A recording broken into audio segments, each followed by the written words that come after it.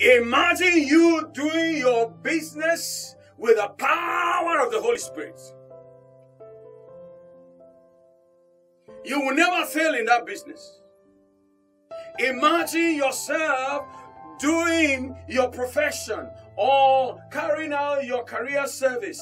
You know, you're a career person and you're doing your work with the help of the Holy Spirit. Nobody will beat you in that office. Nobody.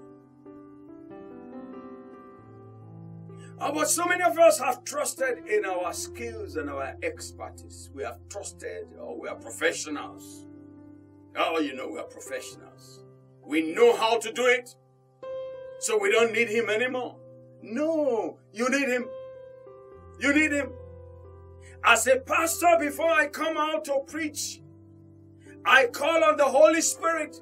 Holy Spirit, help me. Give me utterance. Give me utterance. It is the utterance of the Holy Spirit that makes all the difference. It is the empowerment of the Holy Spirit that makes all the difference. It's not my word that will make a difference in the lives of the people. It is the word that is saturated with the Spirit of God. The sent word.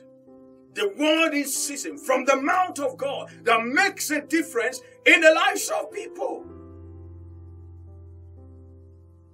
I want to submit that if Jesus Christ, the Son of the living God, used the power of the anointing in his earthly ministry, you have no reason not to treasure or not to place a demand for the anointing. You need the anointing. You need the anointing. Long for the anointing. Go for the anointing. And it shall be well with you.